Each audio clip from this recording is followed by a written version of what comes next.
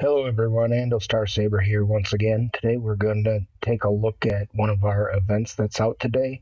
We'll be looking at Rebel Roundup. So first of all, a little background on it. So looking at the allowed units, you have bounty hunters, you have Imperial troopers. Both are excellent squads. Both have their pluses, their ups and downs.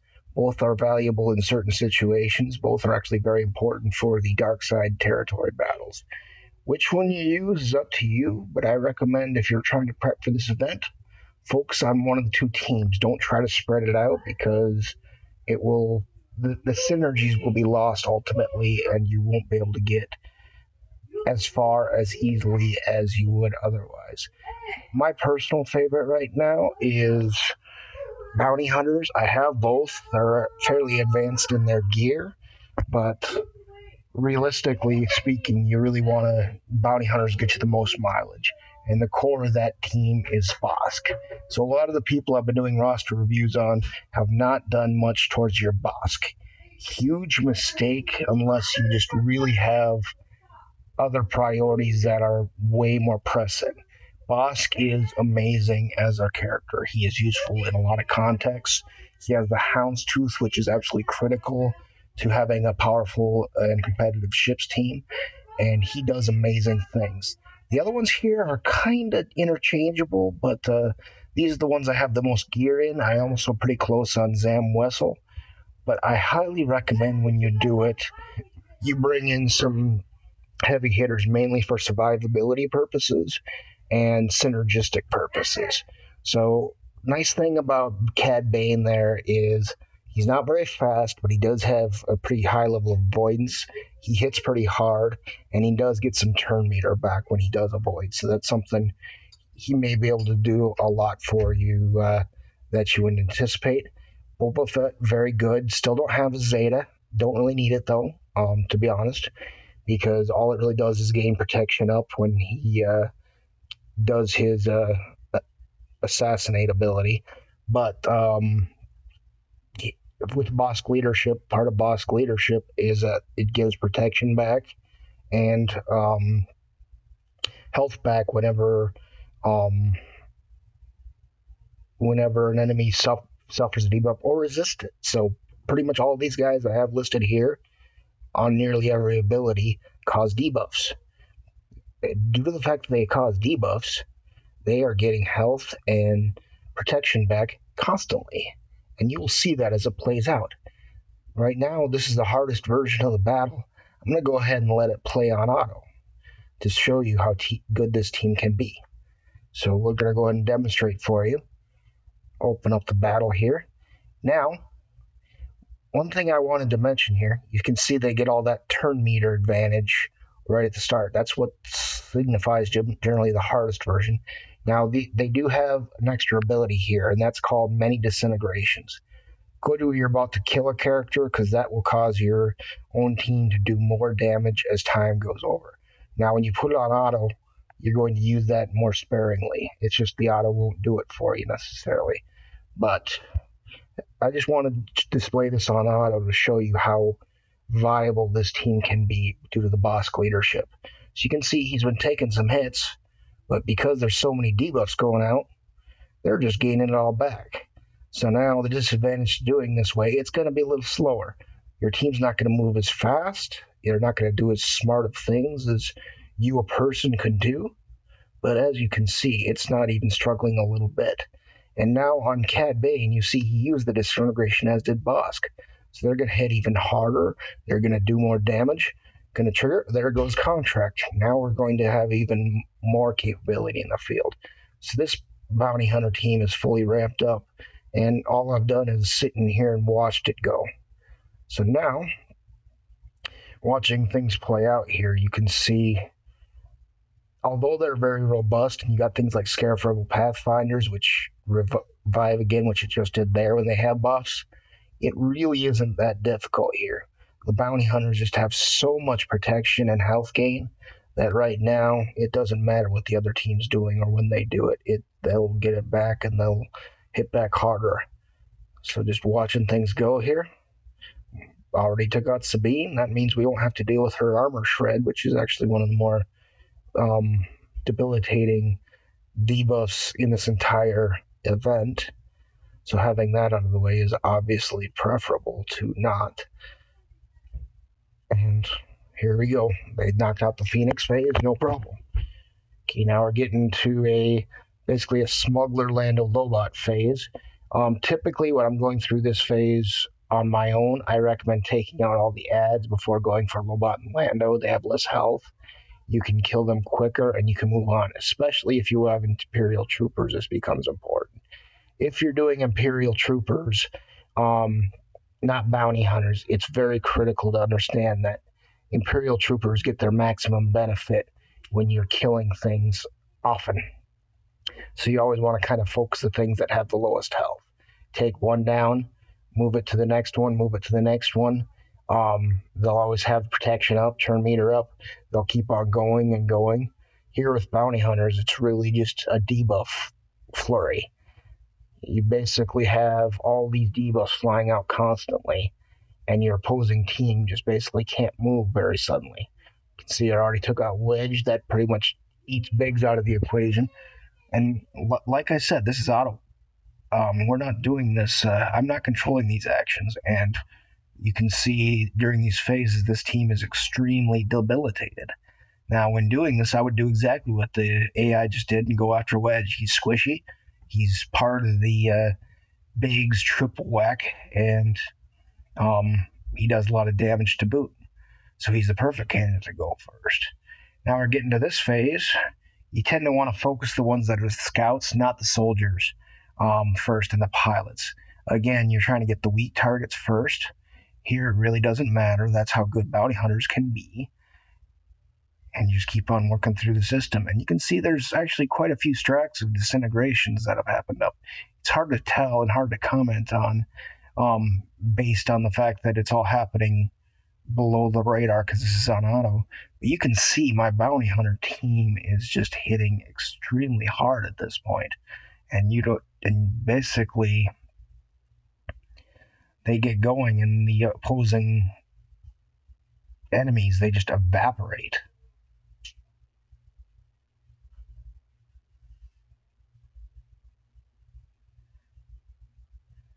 There we go. Almost done. So phase 8. These are always the kicker. This is the make or break most of the time. Again, I'm just going to let it play on auto because that's how good my team is at this. And I didn't even really prep their mods too much. They have average level mods going into this. We're just going to keep letting them do what they do. They've got so many disintegrations built up. They hit pretty hard, although you can see that this squad is no joke. They're taking the punches like champs. And it's not too much of a problem for them. Okay, we took out the Pathfinder. They're just going to keep moving around. They're not going to really choose the target I would necessarily choose, but that's okay. I want to have that disadvantage for you right now to emphasize how important, especially for this event, but just in general, bounty hunters can be. If you have the means, start farming that Bosk node. Get your Houndstooth from the Django node. Keep working it. I mean, bar none, you will see a return on those investments a lot. There's no question about that. You can see we're almost done here. Almost maybe take out Commander Luke here if they doesn't. Nope. Okay, he's gone. So it's really just cleanup duty at this point. Looks like R2-D2. He's just, I mean, might as well be BB-8 at this point and just sitting there and spin and crank up Illuminated Destiny, how one-sided this is. So you can see that. Very simple, no issues whatsoever, and pretty good rewards. We got some Ghost for those of you working on your ships. That can be a huge benefit right there. Ghost and Phantom are very important Rebel ships to have. So you want to keep working those. And it's got Cassian, it's got Biggs. These are all things that I have already, so that'll go straight to the Shard Shop. But all in all, good rewards, especially for those who are developing their teams and not maxed out in almost all places. It's a very good event. I highly encourage you to do it. I highly encourage you to work on those bounty hunters or Imperial Trooper teams. Do what you gotta do. For demonstration purposes, I'm going to also show the Imperial Troopers squad in the next level down, just as a comparison here. Not as good. I'm still going to have to take it in manual. It's very capable. Nothing wrong with these guys. They're still very good. They're just not as easy to plug in and do their thing as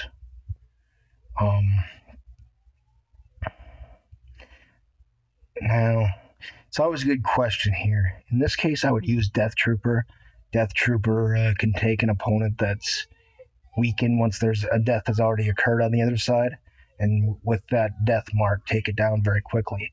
Deciding between Range Trooper and Snow Trooper, very difficult. My Range Trooper is not very good right now. I only have him at Gear 8, but all the buffs he offers is critical to this team. Stark, Veers. Veers is pretty much a must-have if you want to do an Imperial Troopers team.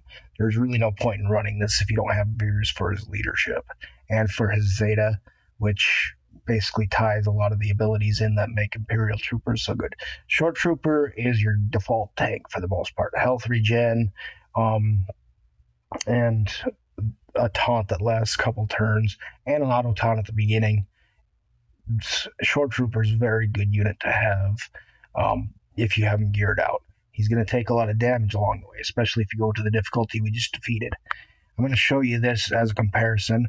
And the other reason Imperial Troopers aren't as good is the extra ability you get here, which we'll see in a second, just is not as useful. Rapid Fire gets to use multiple variations of your basic attack, but when you use it, a lot of them will just start missing. I'll demonstrate one in a little bit. First of all, here I want to show how to initiate a team. So like thing with, if you make your Stark faster than just about the rest of your team, which is easy to do, you always want to use this ability. It adds turn meter, throws up some buffs, makes everyone hit hard, gives you a better opportunity of getting a very quick kill. And he comes around again for an AoE too. Very useful to have. Range Trooper, when he comes up, we'll see a lot of things start assisting. This is why Range Trooper is so valuable, even at low gear here. Now everyone has counter, and you see multiple things fired there. So at this point, I don't even need to use the mass assist to take out Baze Malbus at this point. I'm going to go ahead and show you the rapid fire. We'll see if it can kill him. It might miss so many times, though, that he doesn't even die. We'll see. Okay, he's done, but he also dodged there, so that's why I don't tend to like rapid fire as an ability. I don't use it very much because it really doesn't add too much to the fight. It misses so much, you lose a lot of opportunities to kill. Now again, with Imperial troops, you just want to keep focusing on the weaker characters. Pow was a good one. You can see now all my team has offense up. You'll see these things burn down pretty quickly at this point. But again, because it's not as consistent in this regard, I'm not putting it on auto because I can't really trust Imperial Trooper teams on auto to strategically pick apart a team the way I would as a player. So done first round. You can see still not too challenging. Now here, we're looking again towards who's a vulnerable target. Jyn Erso, very good target to start up with. You don't want to hit this. You can hit the Spy, you could hit Cassian, but you want to pick someone who's as weak as possible because if you want Imperial Troopers to be at their best, they got to hit often. We're going to go ahead and save the buff clear because eventually there's some taunts that go out here. It's always a nice thing to have. Death Trooper, nice thing about him, he hits very hard as well, so it's something to take advantage of. If we're lucky, we'll take out Jyn Erso here and start the turn meter and offense up train rolling. Good. Okay. So now things get a little easier. You keep picking apart the weak targets to the extent possible. And we should be able to, yep, there goes another. Start weakest target again.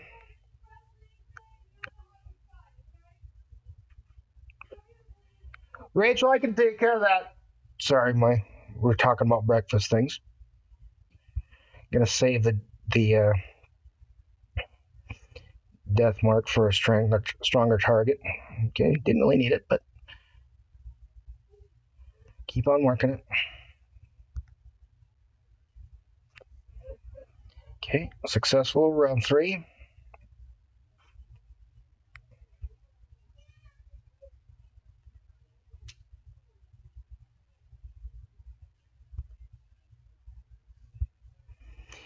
Okay, we took out our Hera there, so now we just keep working our way around. Again, focus the weakest targets. Sabine's always a good candidate because she does have that ability to do the armor shred, which can take apart a short trooper a little quicker than maybe you'd like otherwise, especially in the harder difficulty here. Once you get to these few here, again, this is a slightly weaker difficulty, so you're getting kind of a more limited impression of the Imperial troopers and the way they work. But they do have some inherent disadvantages, which I try to shy away from them.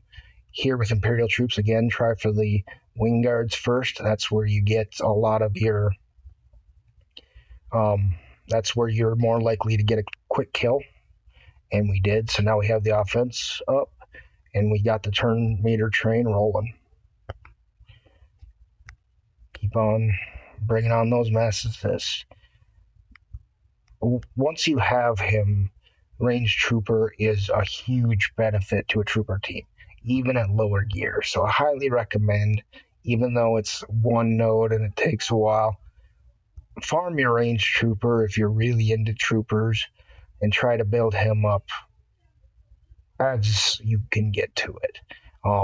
Adds a lot to the team, often more valuable than some of the other players, very plug and play. Most of the time, these automatic call to assist do more for your fighting ability than just about anything else.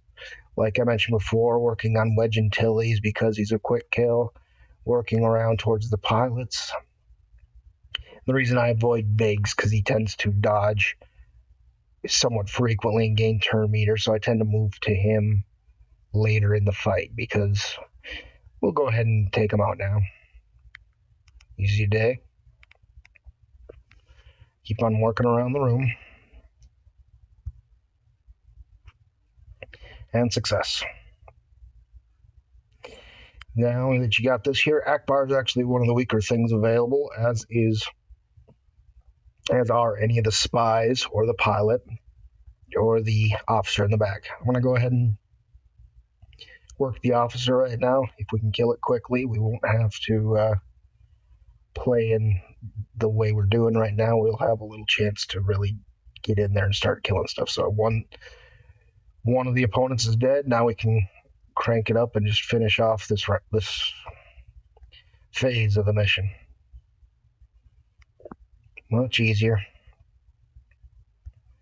Bring up the range trooper assisting. And the counter. Good. Now we just have to finish the job. Won't do the short troopers talent because they're not in any danger at this point. Okay. So now, again, looking for the weak targets. Han Solo's one of your obvious choices. Work him. Okay, we got a stun. That's not ideal, but sometimes you can't avoid it.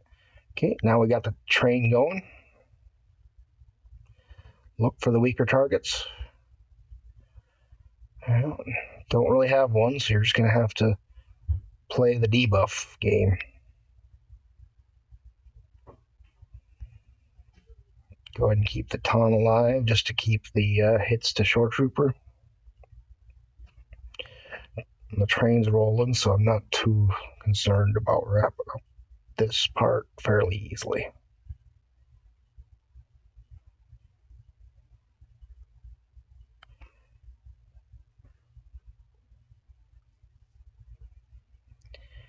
Okay, so now you're looking for the weaker targets.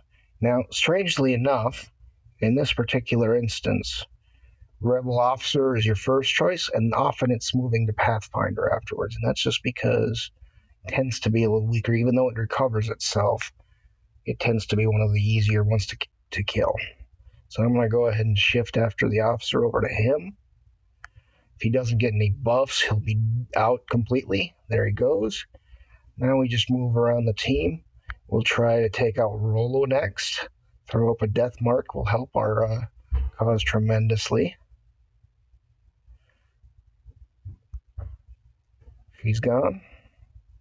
Mark our way around the room. R2-D2, why not? We'll keep working him. If we need to, we'll carry that grenade for a whenever he casts up smoke screen. Break a few of them out of stealth. Keep working R2. He's gone. Now at this point, you got two fairly similar characters to take out on offense. We'll see if we can do anything with Commander Luke.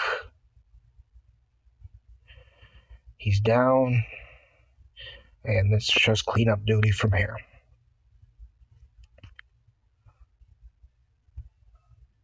Easy day.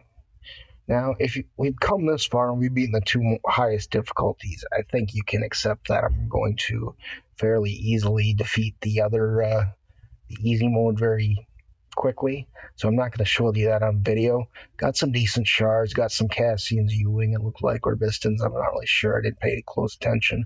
You get a lot of these Rebel things. They're very good for ships.